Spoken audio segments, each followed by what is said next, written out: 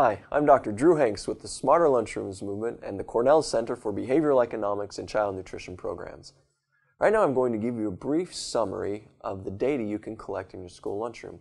But I want you to remember this principle. Data are the information we use to make statistical inferences about behavior in school lunchrooms. Now, what types of data can you collect?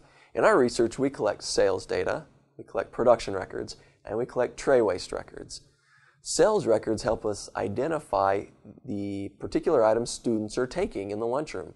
The nice thing about sales data is that we can track individual student behavior over time. Production records help us see what types of foods and how much the cafeterias are producing and how many servings they're actually giving out on a daily basis. And tray waste records help us know how much of the food students are actually eating, so we can determine how much of the fruits and the vegetables and such are actually going into their tummies. And over the next week, I invite you to think about the data available in your cafeteria and in what format they come in.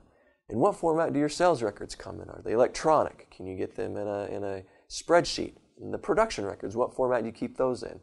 And also think about how in the world you could actually collect tray waste. In what setting, how would you do that in your own cafeteria?